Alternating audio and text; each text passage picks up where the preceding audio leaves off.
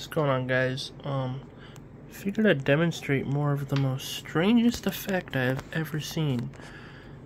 I noticed that just taking a ceramic magnet, it has to be a weak magnet. It can't be a strong one. It has to be a weak ceramic magnet with a weak magnetic field. I noticed even if you kind of like just stroke it along the ringer coil, it somehow magnetizes it, or the fields interact with the magnet in such a way it enhances the light output. And hopefully you can see we're running this light here, this little 4-watt bulb, to full intensity, 12-volt 4-watt full intensity, just off of the extra pickup coil here that's wound on the ringer. This light is being wirelessly lit from those two yellow coils. It's technically one coil, just wound in a split flux transformer configuration. Exactly similar to how Tesla would describe. So right here, it's wound exactly like that. Give you a good look at that.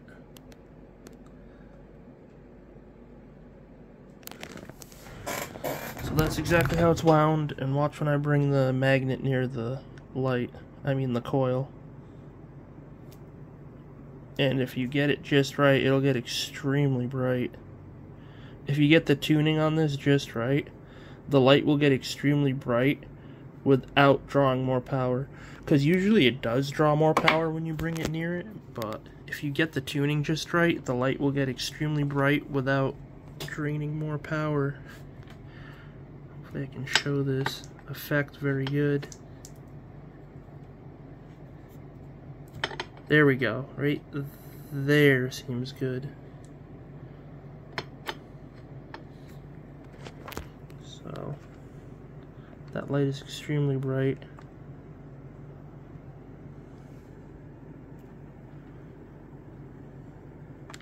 Here's our power consumption, 13.72 watts. Also, when this effect occurs, I can't explain it, but this the ringer will get extremely hot, and I don't know where all that heat comes from. It gets almost to the point where it's dangerously hot. So I remove it. We consume 8 watts, 8.40. I bring the ceramic magnet near it again, the bulb will just get phenomenally bright. And if you tune it just right, it'll get bright without drawing more power, but that's very hard to achieve. There's the power consumption.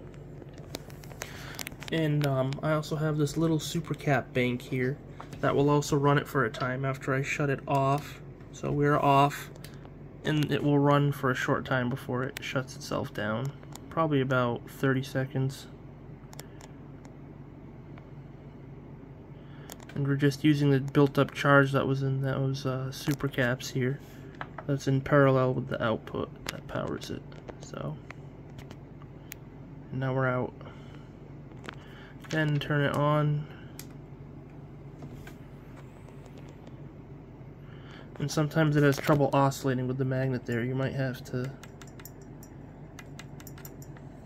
hook up another bulb for a moment to get it oscillating. There we go. So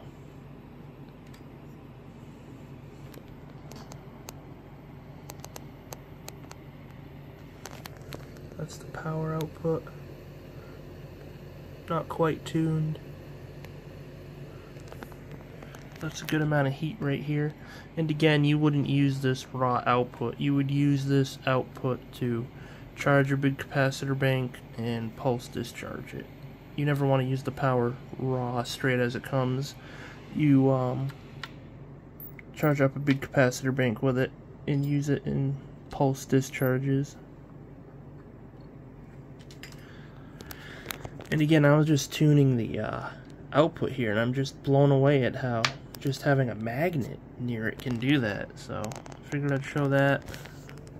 And that's our power consumption now. Still have radiant energy present in the circuit, quite a bit actually. I'm gonna try and harness that in a useful way somehow. So yeah, that's that. Things are getting interesting. And I sell the ringer circuit, 150 bucks. Feel free to like, comment, subscribe, support the Patreon. Tons of free info on the Patreon. A whole bunch of electrical engineering in one spot. And yeah, figured I'd just show that, demonstrate it. And this is how sensitive this thing is to tuning. Look at that. If you get the right spot, it'll glow without impeding that light in any way, and without draining that source. As you see, we're getting this light to glow without an input drain.